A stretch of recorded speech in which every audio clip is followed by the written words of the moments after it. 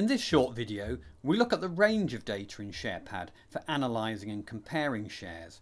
We'll also look at the different ways you can display and use this data. You'll find the majority of financial data for each company in the Financials view. In this view, there are a number of tabs displayed along the top. On the Summary tab, you'll find the dashboard, which highlights the strengths and weaknesses of each share at a glance. If you expand this view to full screen, you'll find even more useful information. This graphic shows you the history of dividend payments and dividend growth. It's a great way to spot businesses which are likely to keep paying dividends whatever the state of the economy.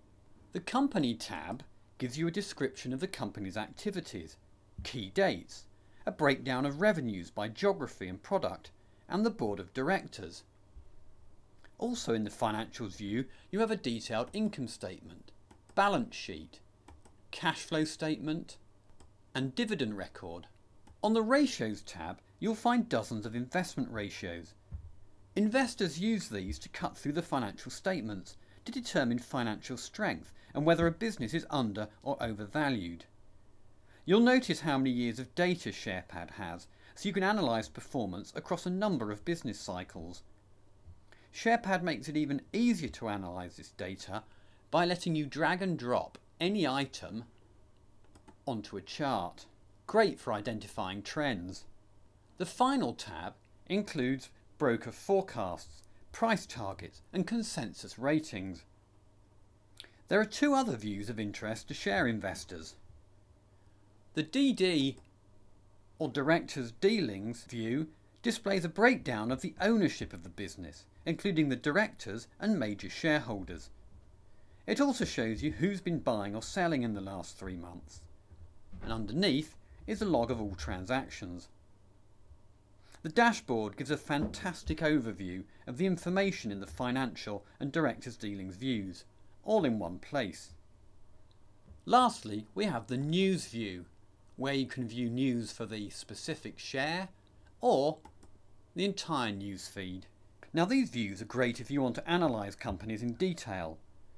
But how do you find interesting companies in the first place? SharePad enables you to search and sort all this data so you can easily rank and compare companies.